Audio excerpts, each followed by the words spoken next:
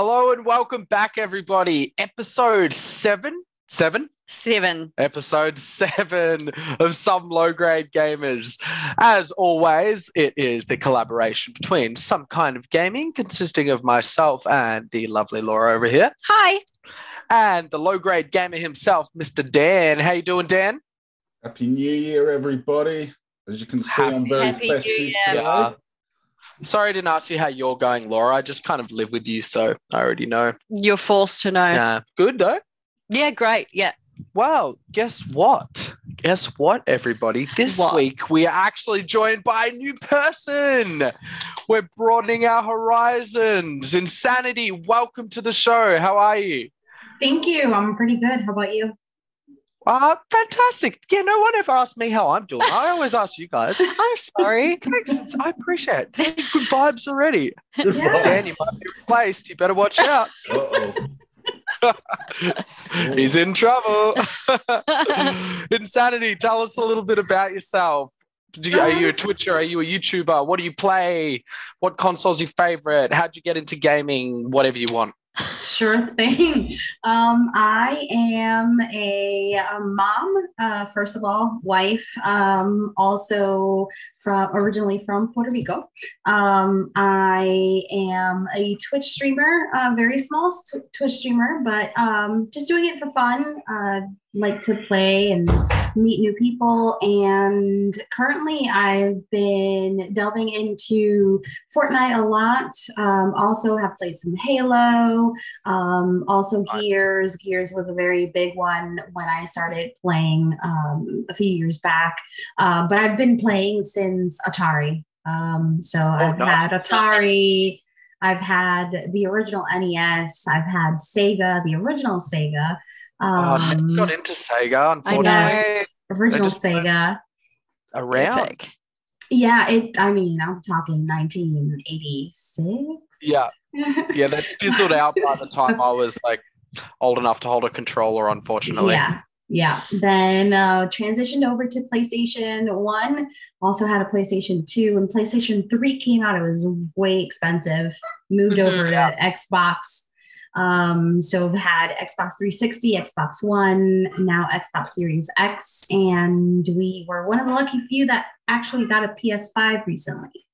So nice. have every console out there so far. You have a Switch as well? Yes, have a Switch as well. Yeah, so the big three. Yeah. Yes. Lucky. Yeah, we will actually talk about that supply issue with the new gen consoles later. So that was a nice little plug for that one. But for the moment, I think we're going to kick things off with a bit of Goldeneye on the Xbox. So Laura and I don't have an Xbox. We didn't have them when we were young, and we don't have them now. We're PlayStation gamers. So Xbox fanatics, you two. Tell us what the word on the street is. Well, so this is epic. This is very exciting for me because I grew up with Goldeneye. I still remember having 4 controls set up, my mates coming over and absolutely smashing Goldeneye. Like, that is a vivid memory in my head. One of my friends hit their head on the light. It was great, right? That's my vivid memory of Goldeneye. So the really cool thing about this is nobody thought it would happen. They did attempt a remaster a little while ago, but due to licensing and other bits and pieces, it failed for the Xbox release. So that's why I thought it wasn't released anywhere yet, because I say I don't have an Xbox, but I played it on the 64, obviously, like that's where it's from. I thought the licensing was just way too complicated, and that's why it would never happen. It appears, this is my theory anyway, considering the collaboration that Microsoft and Nintendo have sort of been doing in relation to the current, many previous gen games. They're more friendly than any of the other companies. Yeah, like Banjo-Kazooie as an example, that is owned by Rare, which is the same now an Xbox studio.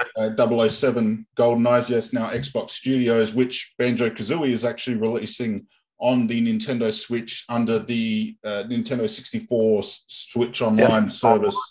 Very soon that's happening. Yes. We just quickly interject and express our frustrations that Xbox just seemed to waste Rare. Rare was like the best studio of all time back in the day, and Xbox bought them, and they've done like nothing. That's because they're busy working on Halo, which had the best campaign I've ever played in my life. What, Rare was for what, 30 years? No, well, Xbox have been busy doing Halo. Rome wasn't built in a day, Tom. Yes. Well, should have been. The fact that they are getting, right, because what we've seen so far is multiple achievements. Now, for those of you that don't know, achievements are like little things that you unlock while playing games on the Xbox, and everybody's got it. I think PlayStation has trophies. Trophies on PlayStation. Yeah, which, not as good an idea, but, good on them for trying. I don't see the point of them at all, but that's just me. Yeah, some people are really into the achievement side of things. Trophy hunters and achievement hunters. That's just not for me. No, play games, play the game, not to get awards. Yeah, I mean, I see the achievement and go, a little bit of a dopamine hit, righto. And I'm always like, oh, cool. Yeah. But what we've been seeing is multiple achievements coming out for Goldeneye. So just screenshots of them, correct? Screenshots of these achievements. So what appears to be the case is it's the Nintendo 64 version, not actually a remastered like was originally thought. Now, my theory behind this is because Nintendo are obviously pushing their 64 service as much as possible, and let's be realistic, it is really not fantastic. So my thoughts... I would say it's fantastic, just subpar. Yeah, below subpar. And... I mean, I play 64 games on it. I like it. Yeah, look, we've talked about it before. There's things I don't like. Yeah. But online service is average. The 64 thing's fine. The whole aspect of it, I think, is Microsoft and Nintendo potentially working together to get these licenses over the line so they can both release and I believe it will just be the 64 version. I do not believe it'll be a remaster. I think they'll stay true to it. So that is the current news, and it looks pretty credible from what I've... Yeah, I would love to believe it, but I just don't want to get my hopes up. Like, probably one of the defining shooters back along with Doom, I would say, like Doom and GoldenEye define what we know as shooters today, define the deathmatch and the team deathmatches. And I've been disappointed too many times, But I would love for it to happen. Yeah, it would be hopeful, awesome. But I'm just skeptical. Let's put it that way. Yeah. Who actually owns the 007 franchise? Is it Warner Brothers? Good question. Because it's not a game. Maybe the Queen. It's not a gaming franchise. It's like a No, movie. I think that's why it's so hard to get the license, because it's not like even a gaming thing. Yeah. The problem, I believe, is around appearance. So they need to get the license for the appearance of the actors. Oh, okay. So whoever Bond was in GoldenEye in the movie, I'm not super familiar with the Bond films. I'm sorry. Possibly. I'm not really sure. So, see, that makes sense. It's not actually gaming IPs as the problem. It's the fact that they're movies. It's the movie and the actors' faces, from my understanding. I think it was Pierce Brosnan. I could be wrong, but I believe you. I'm probably wrong. I'm not huge on James Bond, but I am huge on the 64 game. I loved it, especially that first mission. I don't know if anybody remembers it, but you literally it's been a long time. You literally just bungee jump off into a dam randomly right at the end. Nice. Completely love that. Awesome. The main thing I remember from it is the golden gun. I haven't actually played it, oh, wow. You've got a lot to look forward to. I know, yeah. I've been fired. You're fired from the podcast. Get rid of it. Well, so hopefully it comes to the N64 service, because then you can play it for the first time. Exactly. Yeah, 100%. I've got so much to look forward to, right? Silver lining everywhere. 100%. Yeah, that's the thing. Don't hate on people who haven't played games. Just they've got so much more to look forward to. Have you played it, Insanity? I have not. Oh, well, Yeah. it's okay. We can be fired together. So it's going to be. We're going to make our own spin-off podcast over There here you in the go. corner. Exactly. Well, it seems like Dan's the one being fired now, actually. He's just fired the rest of us. So, I didn't fire No, you. you haven't been fired. no, I fired him, though, remember? You've. Because Insanity's nicer. I see. Oh, all right, guys. Starting next week, I'm starting my own podcast. It's going to be called The Text. Something or other. We've got some kind of Insanity next week, guys. That's the new IP around these parts. It's a cool name, actually. Thank That's you. way better than some low-grade game. What's No, that that's about? also a cool name. Nah, it's good. It's good. Anyway, that's enough hanging crap on each other.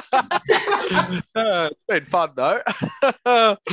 So last week we gave ourselves a little bit of homework.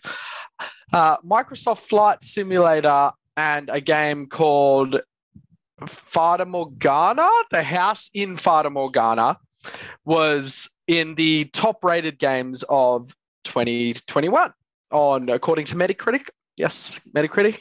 And we were ashamed that we hadn't played them. I had heard of House in Fata Morgana. We've obviously all heard of Microsoft Flight Simulator. And then somehow Laura got roped into playing Farming Simulator. Yeah. I think it was the simulator conversation. Yeah, I think so. And seeing as though Insanity wasn't here last week and didn't get any homework of her own, unfortunately, sorry about I didn't know you were coming. Otherwise, I would have given you some homework. But we thought Insanity would kick this segment off with her own little spin. As she mentioned in the beginning, plays a lot of Fortnite. We don't, to put it simply. I'm not a huge fan. Please don't attack me, everybody. I know Fortnite fans are like a pack of angry dogs sometimes, as all game fans can be. But It's passion. It's called passion. Yeah, Exactly. like So season 3 recently came out. Yes. Tell us about it. The island's flipped. The island is flipped. So What does that mean? it's almost as if it was kind of like a twist on this underworld type of thing. So based on, yes, it's really interesting. So basically what they've done is they've kind of brought back a lot of the old map areas that used to be there before in previous seasons. And also we have the founder now that is portrayed by The Rock. So pretty neat to have it there. Yes, pretty neat to have it there. Everyone's in Fortnite. It's ridiculous. It is. It is. The nice thing is that with this season, what they've actually been able to do is they've added sliding. So a lot of people have been talking about the issue with, having the contrast between COD and Fortnite. A lot of COD players also play Fortnite and vice versa, and not having that option of sliding when you're trying to do any type of maneuvers within the game. So finally they brought in sliding, and it's pretty decent sliding as well. So it's not as short as COD is concerned. Yep. A lot of new weapons, automatic shotguns, pretty decent. Still have the pump shotgun, have a couple of ARs, one that is the Ranger AR, which is a less, the fire rate is less than the MK7 AR. But pretty neat. The automatic rifle. Okay. Thanks. Yes. Sorry. No worries.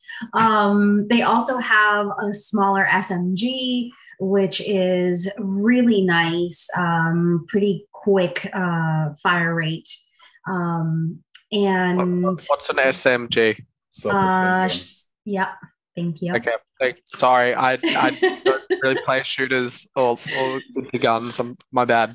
It's No like worries. a smaller version of a machine gun with generally less damage if we're talking real world. Yeah. Less damage in terms of bullets, but the fire rate on those things is absolutely insane. Yeah. Fair enough. Exactly. So has all of that good stuff. And actually today, or at the end of the year, they actually came out with some leaks with regards to a no build limited time mode. Which nice. for us no builders, because I do not fort, I only night. I like it. I like it a lot. For us that don't fort, we'll be able to actually play for a limited time at least. It's still a leak, but apparently the leak comes from very good leak person. So all the leaks that this person has ever put out have actually come out. So hopefully we'll be able to have at least a limited time of no build. So it's going to be really interesting. I hope they don't keep that as a limited time thing, because look, they're not my type of games in general, but when I've obviously played Fortnite. When I first played it, I was like, I've got you. And then it's just like, whoa, all of a sudden somebody's like 20 floors above you. And I'm like, what is going on? And then you get shot and you die. And it's like, hey, I was going to shoot you first, man. This game's about shooting people, not like walling. Yeah. Walling. So I would be really interested in, I get it's a big mechanic and, that's important, but especially as like an introductory phase, I feel like not having that option and wrapping your head around because there's so much going on in that game. So much. And so just things to see as well. Like you could just run around the map and be like, oh, that's cool. And like the Daily Bugle and stuff is in there from Spider-Man now. That is cool. Yeah. And they have the little Spider-Man hands too. So you can swing everywhere. Can you swing? So you can swing. I will admit that the swinging looks fantastic. Maybe you might have to play it and you might find yourself obsessed with Fortnite.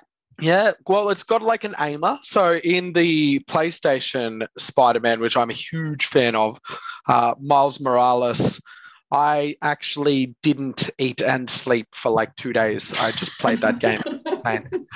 It's really bad. Laura's like, you need to eat something. No, I'm playing. But it's automatic. So you click a button and your web shoots onto the nearest thing. And it's all easy and it's fluid and it's fantastic and it looks amazing. But having that like pointer where you can like choose control more. Just more control. So I really hope that Insomniac takes a little bit, I never thought I'd say this, but a little bit of leaf out of Fortnite's book and at least has the option, Yeah. I really like the fluid. It's super easy, but if you want a bit more challenge, have the pointer and choose what you're swinging to. Mm-hmm. Exactly. Yeah. Exactly. Even if it was like a Breath of the Wilds when you're like in the air and then you pull your bow out and the time like slows down you have time to aim. So you could do that like that would be very cool. That would be nice, yes. Or there's a whole section of the island that's just Spider-Man themed, isn't there? Yeah, so they have the bugle, so that's totally dedicated to it. But around the island, they have a few areas where you have Spider-Man or webs that you can actually bounce off. And in those areas, you can also find those little spider web hands. So you'll be able to catch them and grab them from there. So that's pretty neat to be able to experience. Is that going to last all season? Or is it just that's a good question. I think it's going to last all season since he is part of the battle pass. So he is the 10th page, basically. So hopefully that will last the whole season. It will be nice to have it the whole season.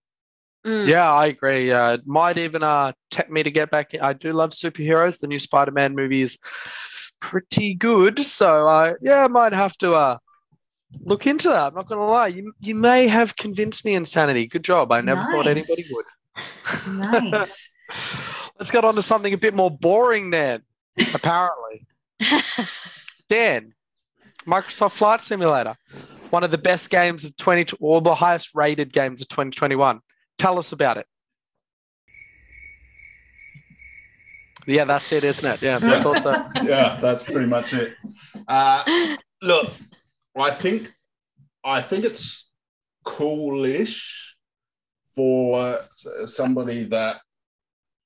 No, actually, look. To be honest, for me, it was completely boring. Even flying over the pyramids of Giza. Oh, that's cool. Yeah, but I just didn't feel like there was enough detail in the pyramid to be cool enough. If it makes sense. Like I thought it prided itself on the fact there was a ton of detail. Okay. Nope. That says it all. Does it simulate the whole world? Look, I flew from Adelaide to Melbourne. Yep. That's an easy one. Which was really hard. Okay. I was so bored. Okay. It was hard as in to keep. I kept trying to stall it and see a plane crash, but you don't actually get to see anything. It just. Oh, that's probably a good thing. Probably, but to be honest, yeah. There'll probably be a spin-off called Microsoft Crash Simulator. Oh God, yeah. I hope not, man. We don't need to recreate any plane crashes. Yeah, okay, you're probably right. Probably best to just steer clear of that. Yes, 100%. Look, it was cool in terms of. So when I say detail, I mean details in flight detail in the cockpit. Yep. You can change bits and pieces. You can literally look at the accelerator, pull it in, do this, do that, blah, blah, blah. But there was a point where I tried to crash into some houses and I just sort of bumped it.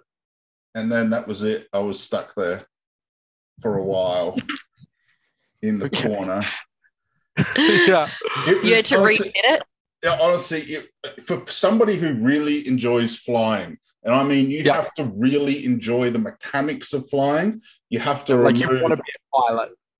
Yeah, like you've literally got to remove all of the AI assistance from it to be interesting. Because if you've got the AI assistance, it is way too easy. You hold the throttle down for long enough, and then you just take off. I took off too early anyway, and it still went okay because the AI stops you from stalling. So removing all of those things, it does make it a little bit harder, well, a lot harder. And so if you like it from in terms of that sort of detail, but I am very big on time. Time is a big thing for me, being the business, all that sort of stuff. I really try to make the most of my time. So, 20 minutes with my daughter is more important to me than flying to Parafield Airport. So did you literally just sit there with the controller like, yep. Yeah, I did try and do loops and stuff to keep myself entertained. But yes, I flew from Adelaide Airport. I don't think it's that type of game, is it? Yeah, I flew from Adelaide Airport to Melbourne. Is it Tullamarine? Yeah. Yeah. And that I did it for this podcast, and that I will never do it again. I've deleted it. 100 gigabytes. 100 gigabytes. Yeah, it's big too. Yeah. Yeah, I had to delete Dragon Ball, so I'm not happy. Not happy. I couldn't even cloud game it, so I was really. Oh no. Yeah, I was very. Yeah, I was very testy afterwards, especially when I was sitting there flying. I was like, I deleted Dragon Ball to hold my control and do nothing. But it doesn't surprise me that you weren't a fan. I'm not going to lie. You're into your more fast-paced action, a lot of shooters. It didn't seem like it was going to be a game for you, which was half the fun. I'm not going to lie. When you said you're going to play it, I was like, aha, that's going to be funny. I mean, I do love strategy. I like strategy games and that sort of thing. So I've been playing a lot of Halo Wars 2 which is basically like Age of Empires but Halo. So I've been doing a lot of that. So yeah, my games are sort of FPS or strategy games, which obviously strategy games still have a lot of action going on. There's a lot going on. Yeah, you've got to keep thinking, and keeps you busy. Yeah, so I mean, if I was really interested in being a pilot and I removed all of the handicaps, then I think it's really good, right? Like I could tell that there was a lot of thought into flying the plane, which was really cool. But I flew from, I did do a flight from the airport, and I landed on Henley Beach Road for a little bit, and then crashed, and then then I did my my Adelaide to Melbourne flight. But yeah, and I did Giza, because you can go straight there. There was no way in hell I was flying from Adelaide. Flying to Giza. No. So yeah, I mean, look, I think what would be really cool for somebody like me, who is a very visual person as well, like I do enjoy that sort of thing, and I do enjoy documentaries quite a bit.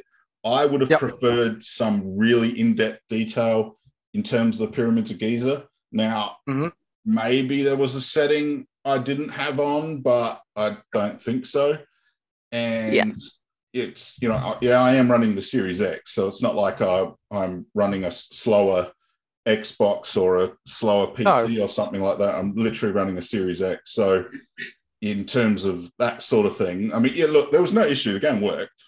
So, well, look, it's a lot of world to build. So I guess you've got to, if there's a couple bricks missing from a pyramid in order to have another pyramid in Mexico, then fair enough. I just think the 7 wonders of the world should have been like pinpoint detail. Yeah, true.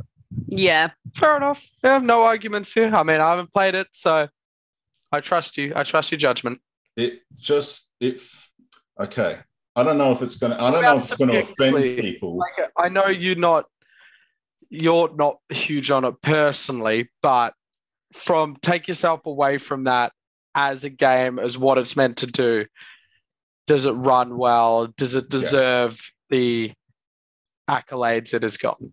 I think it deserves it if you're interested in flying as a pilot. And that's about it. Like the reason I got such a problem with the pyramid is because I think the pyramid-esque style things in Forza look 10 times better. Now, I understand Forza is not as big a game and blah, blah, blah, blah, and it's a different thing. I don't care. I want a fancy pyramid if I'm going to be flying from Adelaide to Egypt. You know how long that flight takes? Yeah, a long time, I can imagine. 9 hours? No, I didn't do it. I refused. Long time.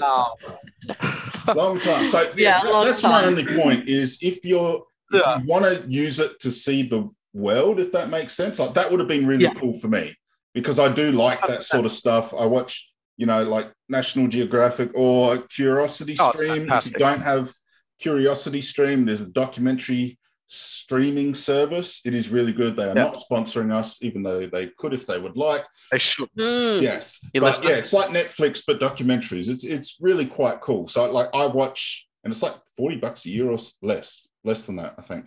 So yeah, like I'm into that sort of thing. So for me, if the detail was a little bit more there, I would have been a little bit more engaged with it. But I'm going to leave it there because I talked a long time again.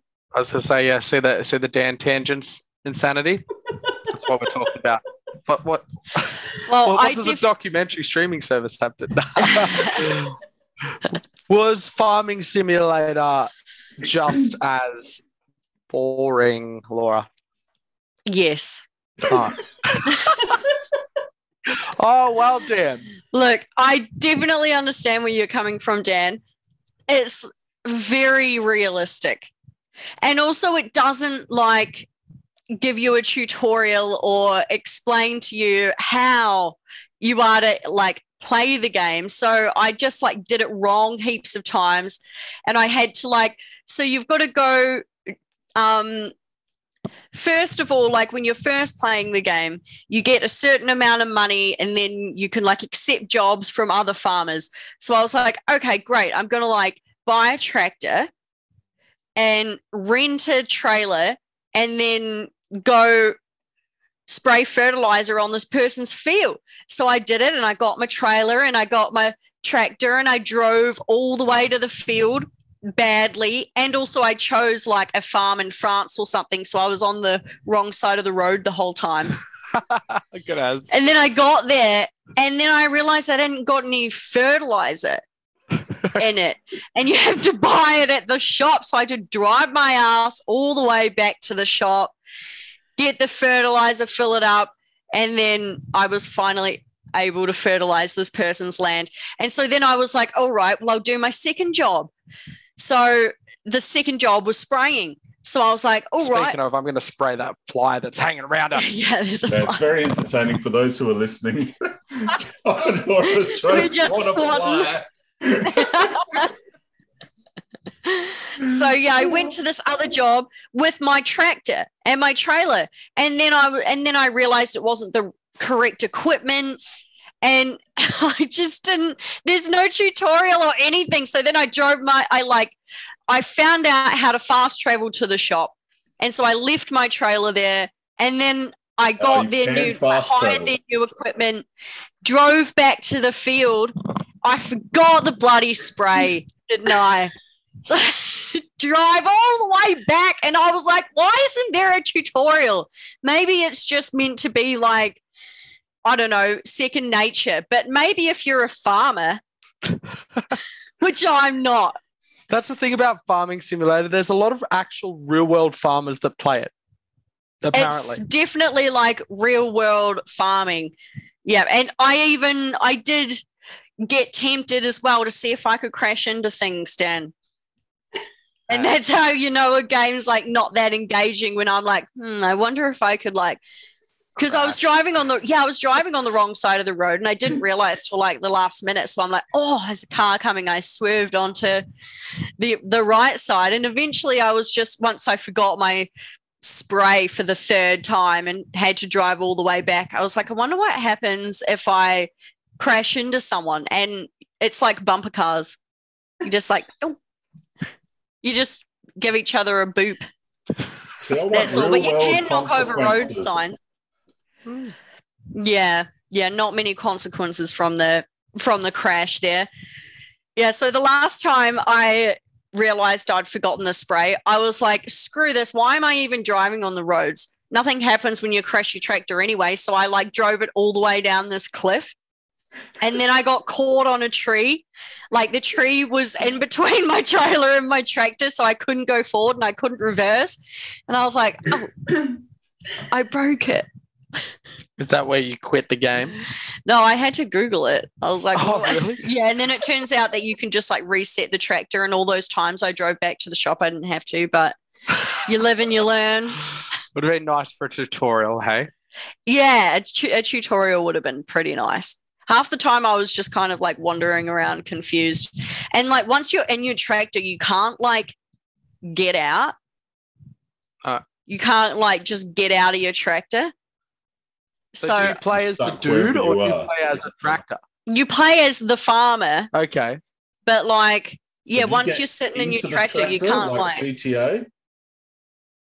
Huh? Do you get into the tractor like Grand Theft Auto or something?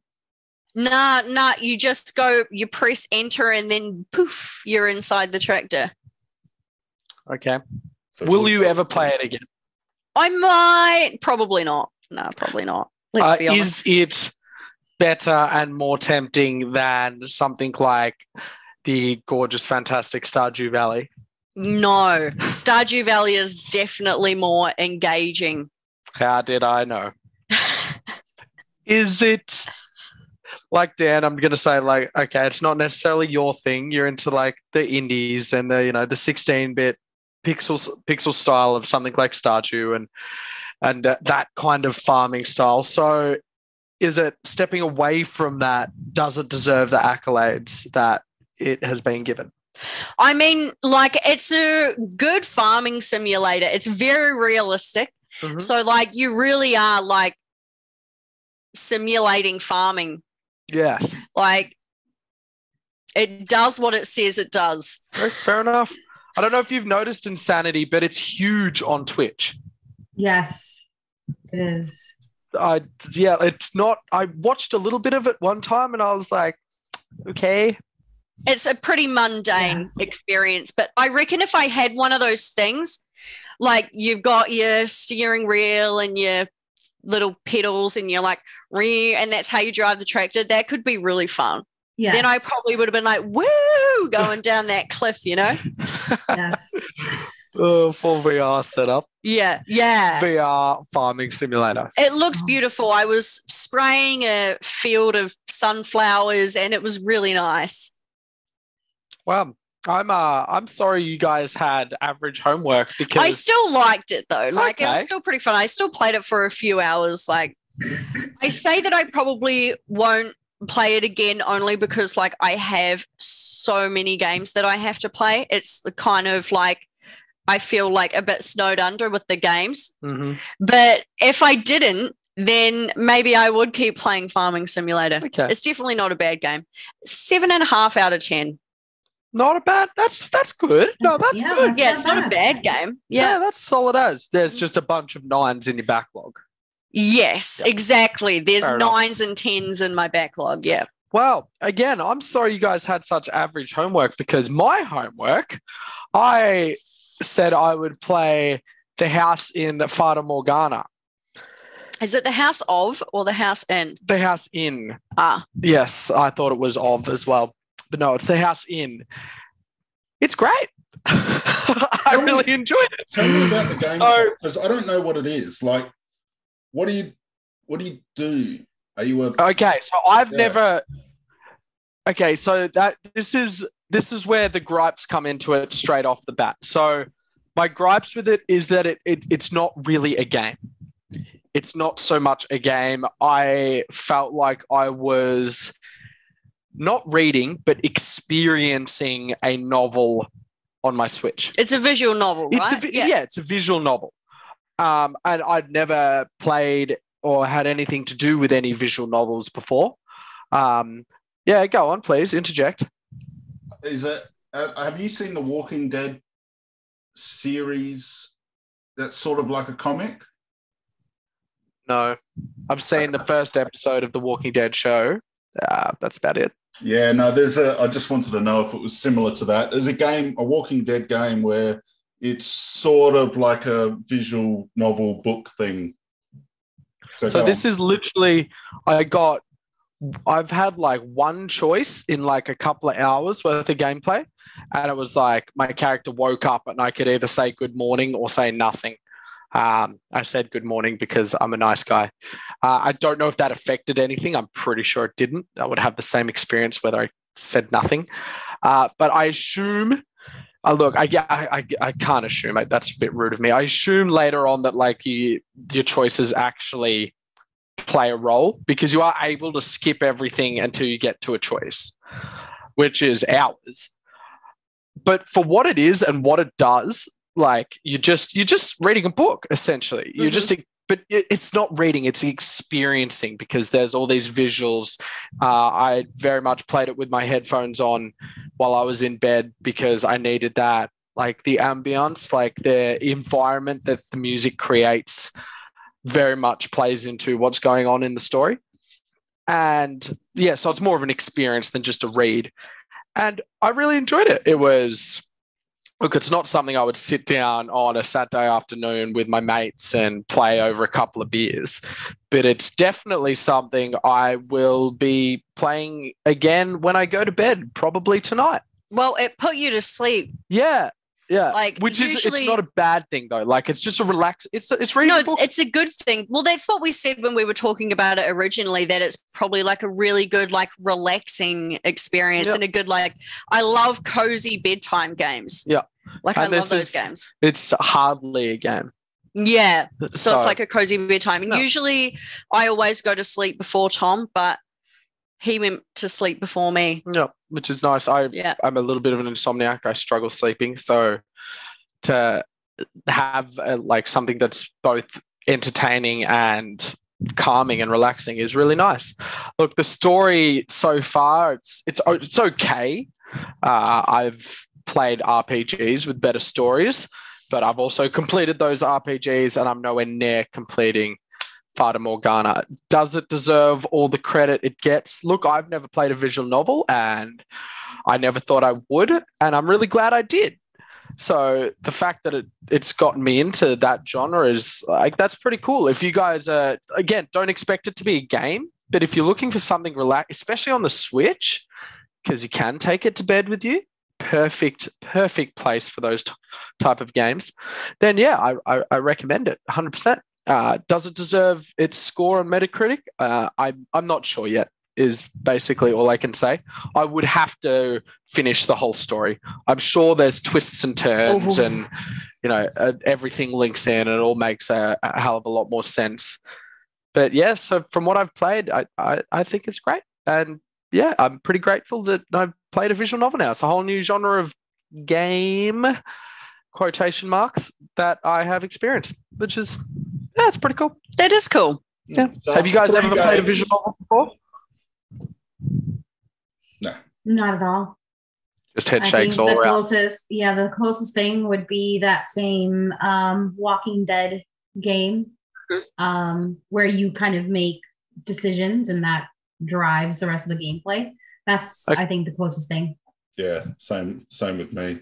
I think. Did you enjoy those experiences? Yeah, I thought that was a good game. That was fun.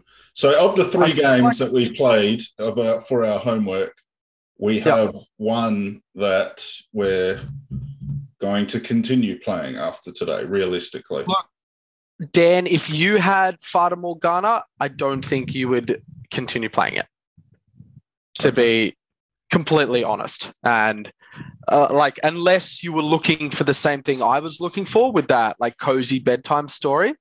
And don't get me wrong, it's not all lovey-dovey and this is fantastic. There's some weird stuff going on, and there's some weird relationships straight off the bat, and there's this pretty dodgy priest and stuff, and it's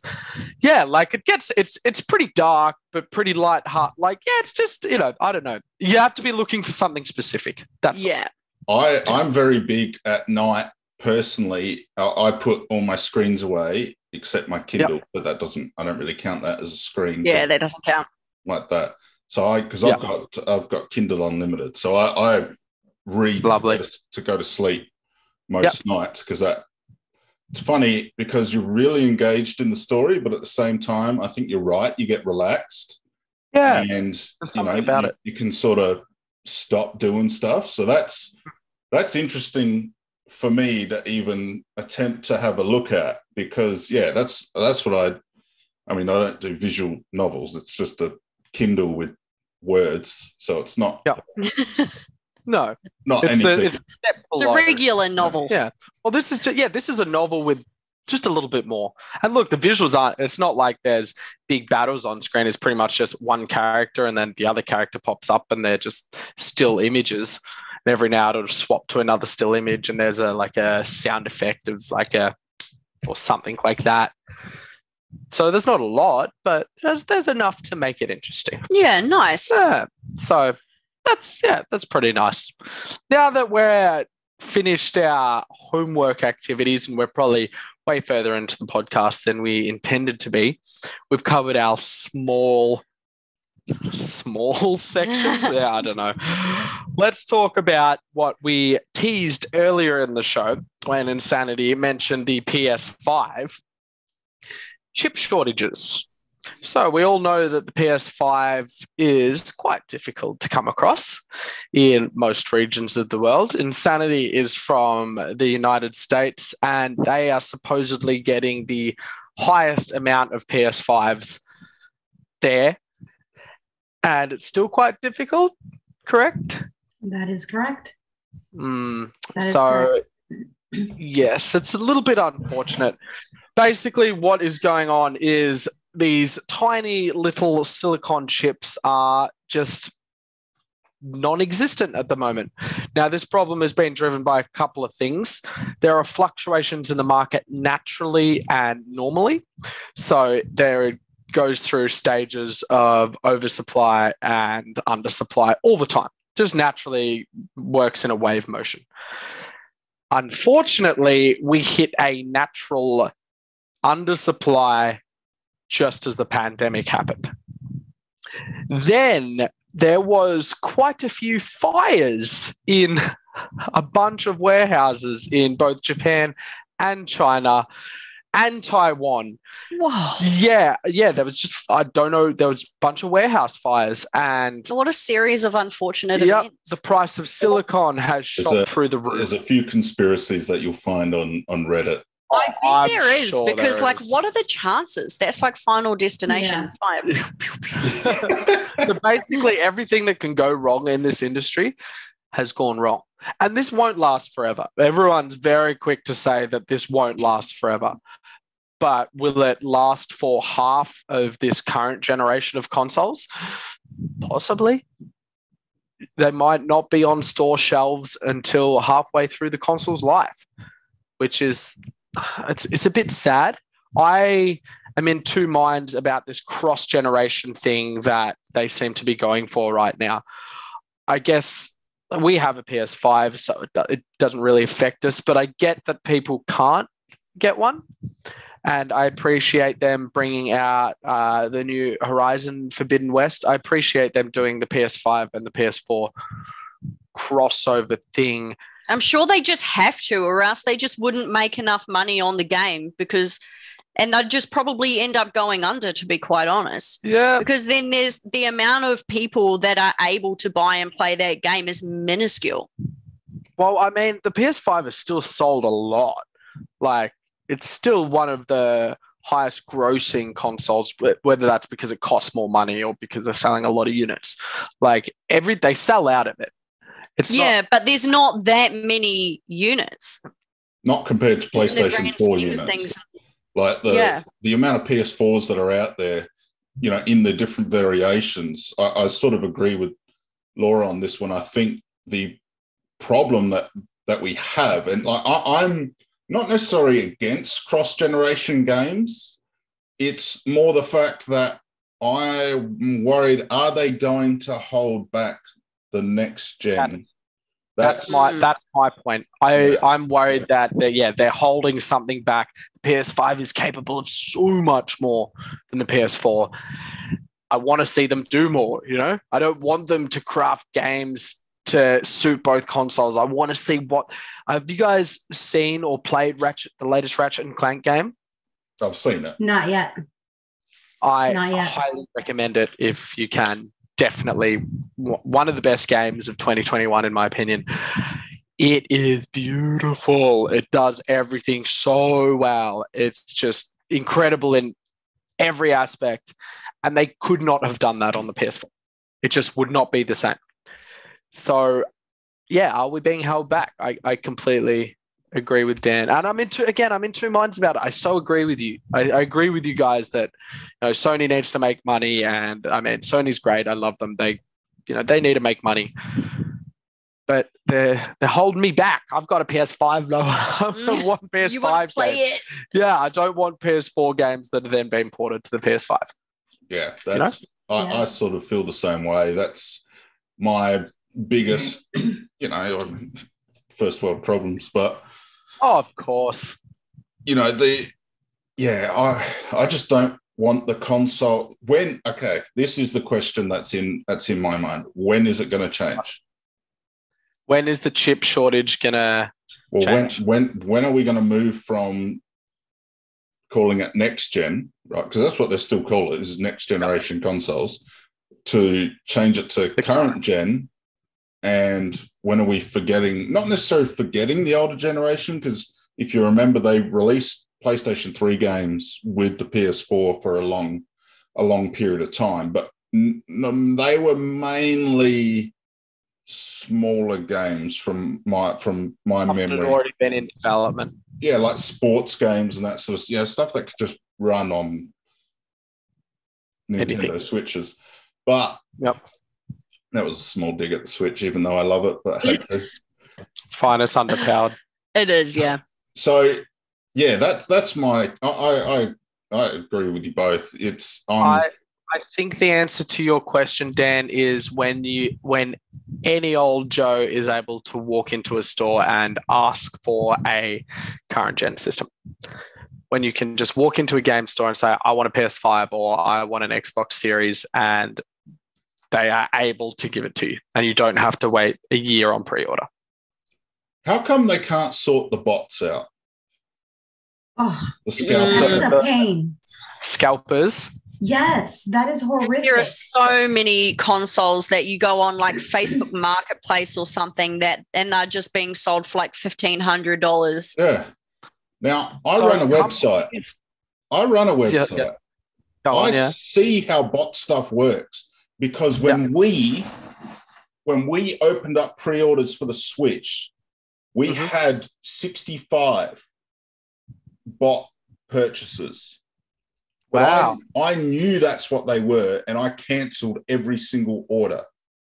Oh, nice. Good on you. So while, yes, we're a smaller company and we only had 65 pre-orders, right, from bots, right? Like, don't get me wrong. I understand Amazon. Of course. What have you got over there? Insanity? GameStop,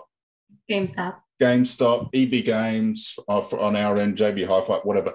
I understand they would have a much harder time of it, but it is really not hard to verify, in my opinion. And I think if you actually cared about stopping scalping and bot purchases, it's actually about validation of the order. We get flags. I get flags instantaneously through our system, whether or not something is potential fraud. How do you know? How does it know? Because it uses that IP address based on the billing number and everything, just to do a huge sweep of going, have we had issues with this before? So all 65 of those actually came up as potential fraud. Okay, there you go. So I wonder, as you said, is that because you're a smaller company and you personally are able to monitor those things? Yeah, but if you've got these consoles coming in, isn't the right thing to do by your customers to verify that? Right. Well, a lot of places currently are doing first in, best dressed. You can't pre-order them. You have to physically go to the store and pick them up. And I know that changed when this whole like the Delta variant of COVID came back. We went back into lockdown, and that threw a bit of a spanner in that system. But for a while there, a lot of places was just like, nope, you got to come in. Like, that's the only fair way of doing it. The first person here is the first person with a PlayStation. Yeah, PlayStation right now over here has been doing. That's how we got ours. They've been doing signups, so you have to have a PSN account. Enter kind of like this queue, and they'll email you when that queue is available and when it's ready for you to be able to purchase. And then you have to sit there at the time and then be able to purchase. Is this during directly that time from directly Sony? from PlayStation? Yes. Yeah. Oh, cool. Okay. Over in the US, they can do that. We can't. Yeah. No. Obviously, that's PlayStation. That's their own thing. Yeah, I tried doing it. It didn't work. I tried that exact thing, and then I was going to ask Insanity to pick it up for me.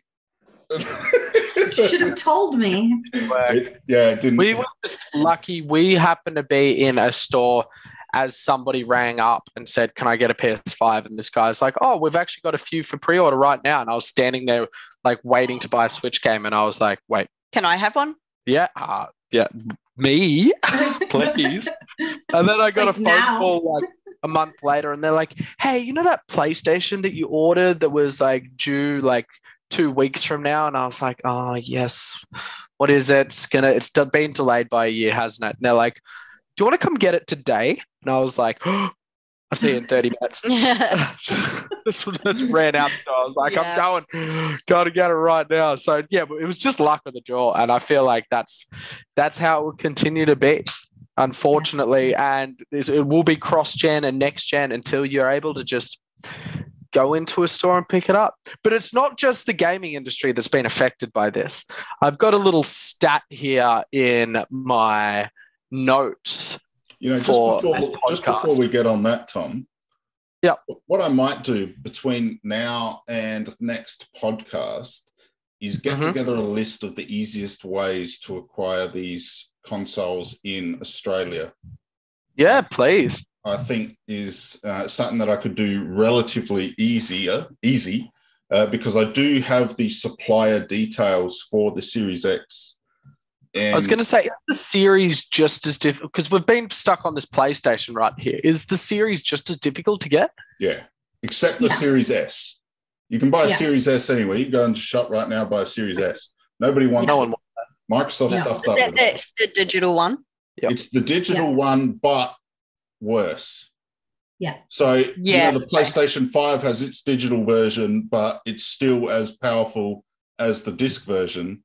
With the Xbox, the Series S is underpowered. Yeah. Interesting choice.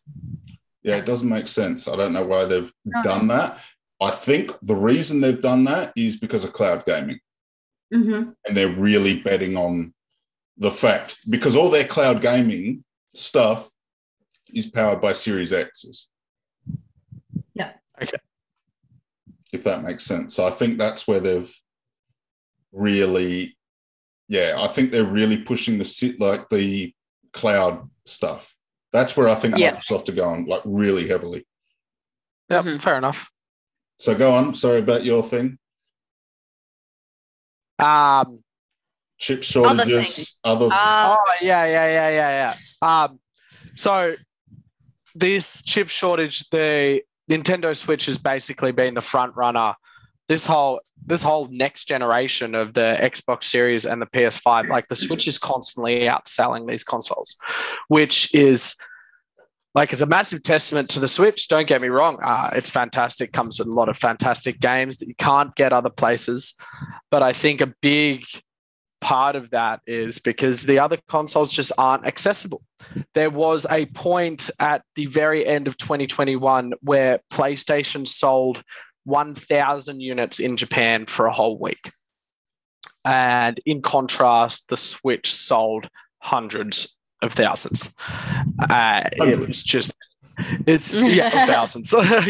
It's just a joke, because Xbox was never in Japan. It was never. It just didn't happen. Microsoft actually tried to purchase Nintendo a long time ago. That's a whole different story. Imagine that. Oh man, wouldn't the world be different? But PlayStation was huge. Like, the Japanese loved PlayStation, and they're basically just, Sony has been forced to pick a market, essentially, and they have picked the US, where it's still nigh impossible to get one. It's just crazy. So the Switch now is being affected by this whole chip shortage. They've actually cut the Switch's sales forecast by 6%, which equates to about 24 million units. So Nintendo thinks they're going to sell 24 million less Switches, which is huge, because the Switch is probably going to become the highest selling gaming console of all time quite shortly. I wouldn't be surprised if it beats the PS2 by the end of the year. That's a subject for probably next week's podcast. We can talk about that.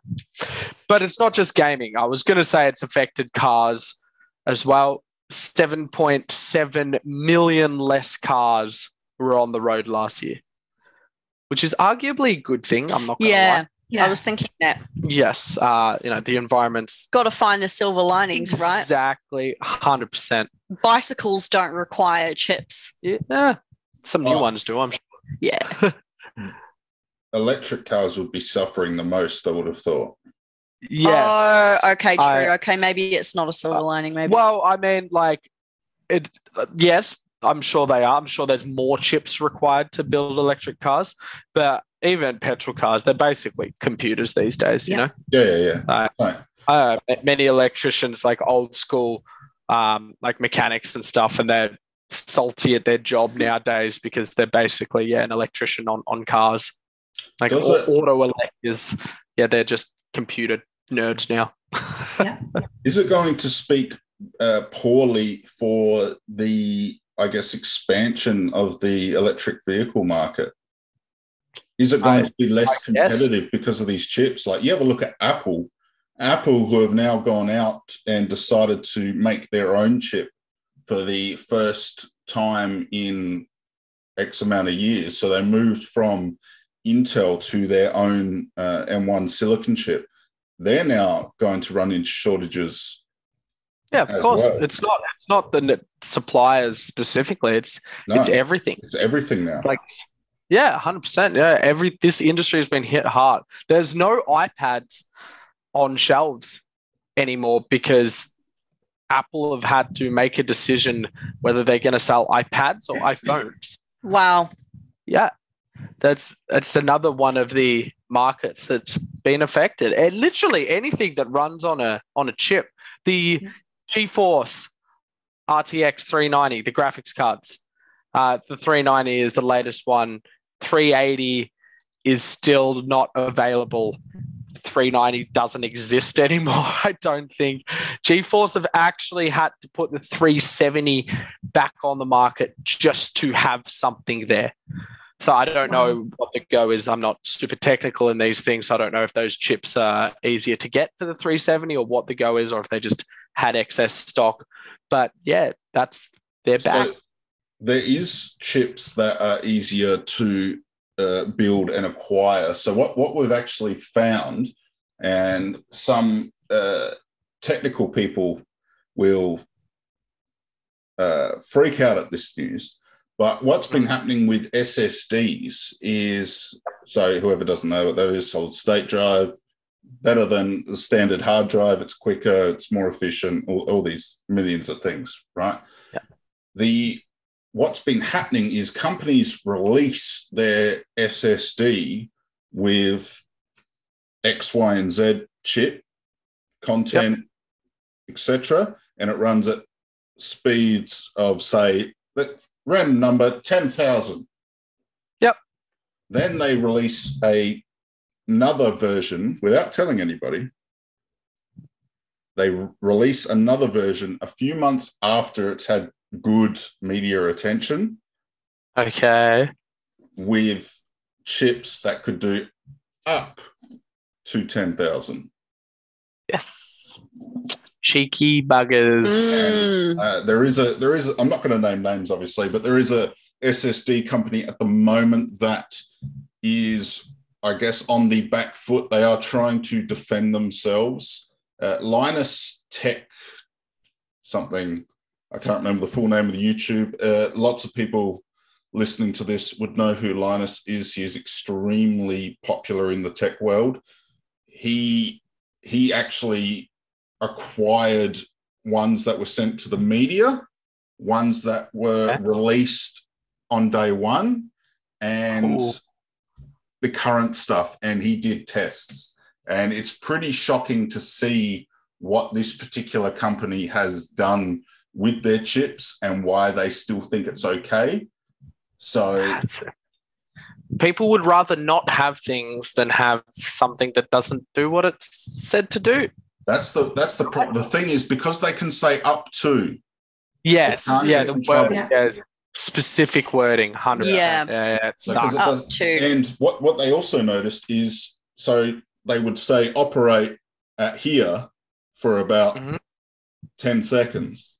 At 10,000. So they could get there, but then they would drop off almost. They can't stay there. Yeah, they can't sustain it, so they drop off almost immediately.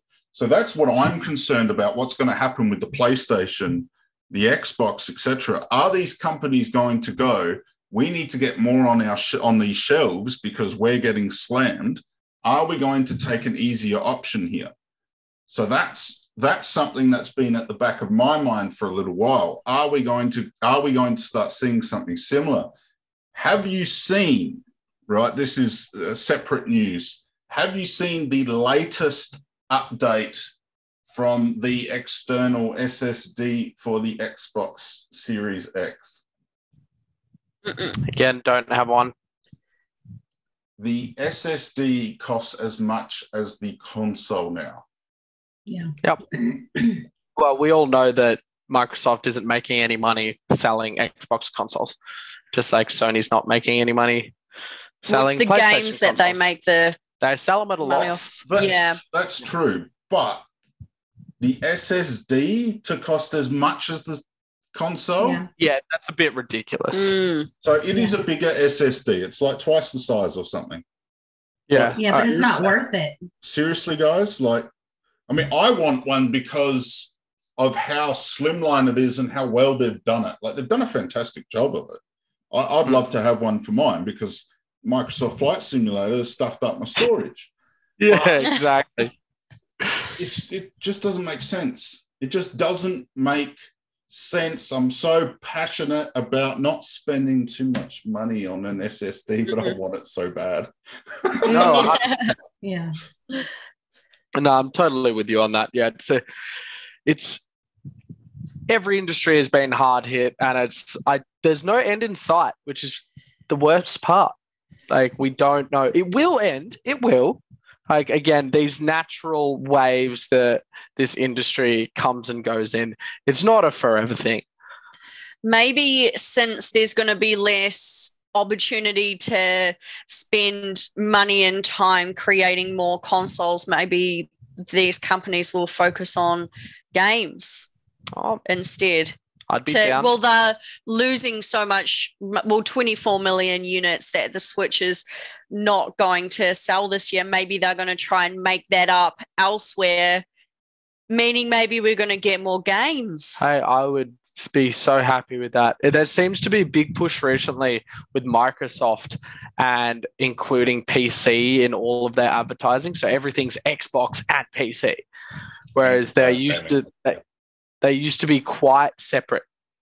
So I feel like that's one of the points of this shortage. So not everyone can have an Xbox, but if you have a PC, if you have Windows. There is a reason for that. Yeah. There was a recent internal reshuffle of the Xbox team. So originally this was said by Phil Spencer. It was originally a separate entity, basically. And, within Microsoft. Yeah, but would operate on its own. Like, it was there, but it was sort of not really there. Now it has been brought into the fold, and that's when we started to see the PC stuff come about. So I think it's partly exactly what you were saying, is the fact that I think they need to. They don't have a choice. I also think Microsoft has potentially bet on a really good horse with cloud gaming. I know I've said cloud gaming at least 50 times. Yeah, bring it up like every podcast. It's just, I mean, like, look, it's cool and it's new, but it's just not. It's not quite there yet. You know, when I can play, and that's why they call it beta. For an extended period of time, I'd be happy. But I've only been able to do so for 10 minutes before I lose 90% of my battery, and I'm like, oh. Yeah, but even on the Series X, you can do cloud gaming. They've bet so heavily on it, and I think that's why. See, I think they stuffed up underperforming the Series X, the Series S. Sorry, the Series S. I think the mental thought there. So I'm holding a flippy. My daughter gave me this flippy. Oh, cute! Oh, I like him. And He's going to be the mascot now. Okay. Let's call him Phil Spencer. Okay. Welcome, Phil. So good old Phil here. No, so I think Microsoft is, and the reason I'm bringing up cloud gaming right now is because I think Microsoft think this chip shortage is going to go on for a long time. And that's why they are so heavily pushing the cloud gaming aspect. And that's potentially why they went with a completely different chipset for the Series S. So if you think about it, you can get Series S. Like, you go into a shop right now. Yep. Not right now. Later. Tomorrow. And you can, unless you're in WA, if you're listening to us in WA, go right now. You can get a Series S straight away. Yeah. So I just feel there's a lack of clarity into the strategy of what is happening right now. No, I agree. Yeah, until I talked to you, Dan, I did not know that the Series S was less powerful. There's seems to be this. Yeah, there's a lack of communication there, isn't there? It's not well known, and I'm pretty informed on these things, I would say. Definitely more than your average Joe, and definitely more than your average mum of a 7-year-old who's never played a game in her life, who's buying her kids a console for Christmas. Yeah. Nothing against the mums of the 7-year-olds who haven't played games, but they just, they don't know as much about the Xboxes as I do, and even I'm misinformed. So, look, I think it's smart by Microsoft to do that and have something, because having something is better than having nothing. Having a backup is... But I don't know. It is what it is, I guess. And hopefully, I like your idea, Laura. I really hope that we get more solid games. That would be fantastic. Well, if I was like Nintendo, I just think of Nintendo because that's my favorite. But if I was them and I'm looking at their stats that they're going to lose 24 million worth of sales, then, and also then like the time and effort and a lot of money goes into making those 24 million units. Mm-hmm. So there's going to be like a little, surplus. You could like put that towards the money that you would have spent creating those 24 million units. You could spend making an epic game or a couple. Or if you sell the only problem with that 60, 72 million games, then roughly similar price, and hopefully anyway. Then you're on the go. If you think about that though, how long does it take to make a game? Yeah, years and years. Yeah, exactly. That's true. Yeah, so that's and a good one. That's the only pitfall I guess I see there, because I half think Laura's right, but what I'm worried about is she's too right. And what I mean by that is they are going to bring stuff out like that too fast to sort of try and help through that period. Mm-hmm. And they're going to use big brands to do it. Yep, absolutely. And I know you guys love Halo, but like they drip fed us that hard because they needed something. Yeah. Agreed. 100%. You know what I did last night? It was meant to come out like a year ago. Like Xbox had no exclusives for so long. Yeah. Yeah. Long time. Yeah, which is a shame. But that's another topic for another day as well. Oh, something I need to bring up. Okay, go on, Mr. Rant Man. Roland is still not present. I was going to ask you that just before. Roland. When we were talking about the mascot, and I was like, I wonder how Roland's going. Roland is not at the butcher. I wasn't going to use that as an example of rushing games for once, but it is. That is a perfect example of. I'm happy they waited with Halo, because as far as I'm concerned, no, they should, but they still drip fed it. Like, I am all for waiting. Like, I would rather wait 5 more years. Yeah, 100%. Than be like imagine if Breath of the Wild 2 came out, which is I'm like so excited for. If that came out and there was a Roland situation, like I would just be so disappointed. I would be as disappointed as I was when I was like 11 and I got Guitar Hero for Christmas and I'd been waiting for it all year and then the dongle didn't work. Or sorry. Or you had to buy the buttons separately. Yes. Yeah. I'm sorry, 11-year-old you. Oh, man, that was, tough times. For those of you that don't know, by the way, Roland is a butcher in Cyberpunk. So, listening, Oh, yeah. Yeah.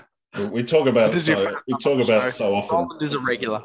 Yes. Roland is meant to be an NPC in Cyberpunk, and he's not at the shop. He's just not there. So he's actually not an NPC? He's a regular no-show on this show. NPC, a non-playable character. He's a non-playable character. Isn't that a double negative, which means he is a playable character? Mm. Are you just meant to be playing as Roland this whole time and you don't actually know? That's why, because you are Roland. There you go. Existential crisis shit going on here. Who am I? Oh my Lord. I knew I was strangely addicted to meats and things.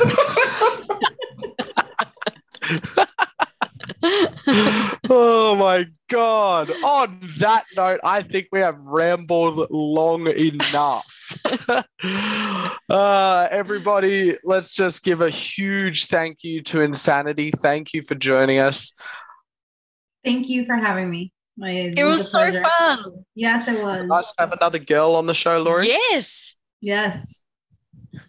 Strong females rule the world. Let's be honest. You guys Yeah. can rule our podcast too. Hopefully, we didn't make you more insane than your name already makes you out to be. No, I'm good.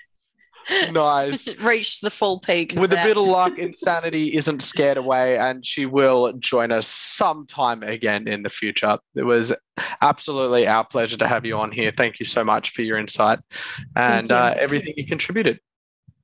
Thank you. It was a pleasure. I really appreciate it, and it was so much fun. It's Oh, fun, huh? Yeah, it is. Yeah. It is a good time. We just basically hang out with friends and talk about video games. That's what this podcast is. Yeah. Pretty much. Yeah. All right. Thank you so much, everybody, for listening. We appreciate all of you. Oh, wait. We Oh. need to give away like a secret Ooh. word or something, don't we? Yes, for a game. We do. Yes. So we doing a secret word again? Yeah. What was the game? Dan, you're in charge of games. Something versus chess. Hold on. Oh God. Oh, yeah. No, that was last week's. No, last week we said Whispering Willows on the podcast.